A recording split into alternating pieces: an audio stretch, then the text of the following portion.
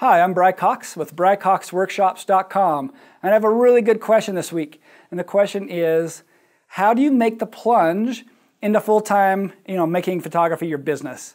So it's a really good question because a lot of photographers have this question. A lot of photographers start as hobbyists, as like amateurs. It's something that they love. They think, man, I could do this for a living.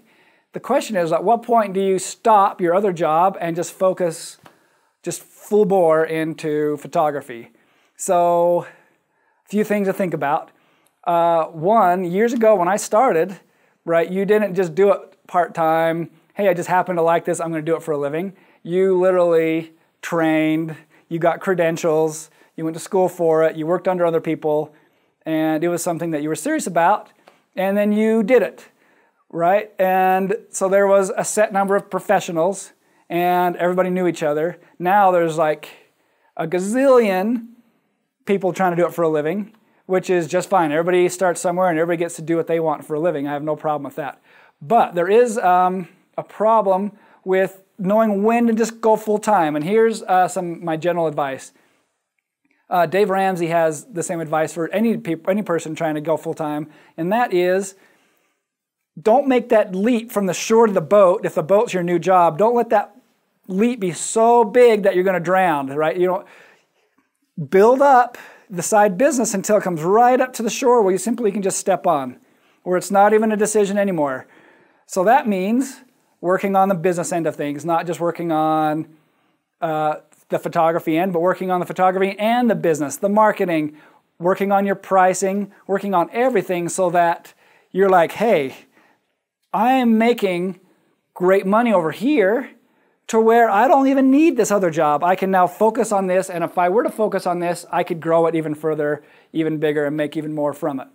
But what you don't want to do is have that gap where you're just not making anything and everything starts to freak out and you start to worry, and maybe you're married and you got like a spouse and kids and everything to worry about, right? The idea is to eliminate all those kind of problems and issues.